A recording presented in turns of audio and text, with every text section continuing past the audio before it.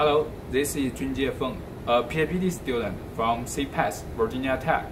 In this video, I will give you a brief introduction of our omnidirectional wireless power transfer system for portable devices. We use many portable devices in our daily life, such as cell phone, Bluetooth earphone, wearable devices, and etc. Wireless charging will be an attractive feature for this product, which can free us from wires. Up to now, wireless charging products in market are directional systems, such as Samsung and Apple's charging pad. The magnetic field induced by this pad is perpendicular with the surface. The receiver devices must be perpendicular to the field to get efficient charging, which means alignment is still needed in their system, which is not user-friendly. Our idea is to build a wireless charging ball with omnidirectional field, which means you can simply drop your devices in the ball and get efficient charging. Due to mechanical reason, small portable devices is more likely to fall into the bottom of the ball, since the orientation of small portable devices is very flexible. Therefore, omnidirectional field distribution is needed in the bottom.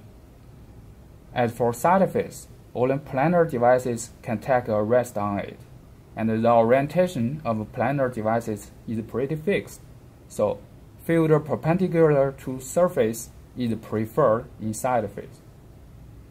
This is our transmitter coil structure. There are 5 coils in total, 4 coils spread around the side face, and 1 coil down in the bottom. The excitation current of 5 coils is shown here. With this modulated excitation current, field in the bottom will rotating in different directions. To visualize the field distribution, FEA simulation result is shown in this page. At first, field is perpendicular to surface in side face. It is good for charging planar devices. Then, for field distribution in the bottom, the magnetic field will rotating in different directions and cover all the directions in 3D space. Therefore, no matter how you place your small portable devices, we can always find one direction field which is perpendicular to your devices. With this charging ball, you can simply drop your devices in the ball and get efficient charging. To verify our concept, several experiments is conducted here. At first, this is an example wireless charging pad in the market.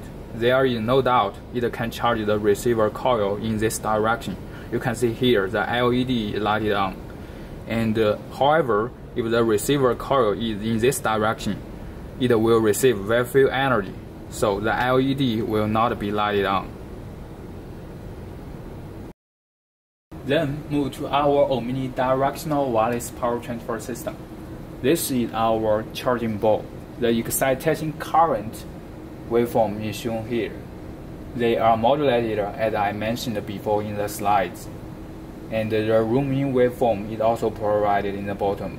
So they are 6.78 MHz AC current. With this modulated excitation current, we can get omnidirectional field in the bottom of our charging ball. Therefore, no matter how I place the receiver coil, the LED can always be lighted on.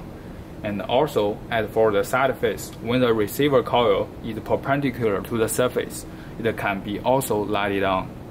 In summary, with our charging ball, you can simply drop your device in the ball and get efficient charge. That's all for my current research.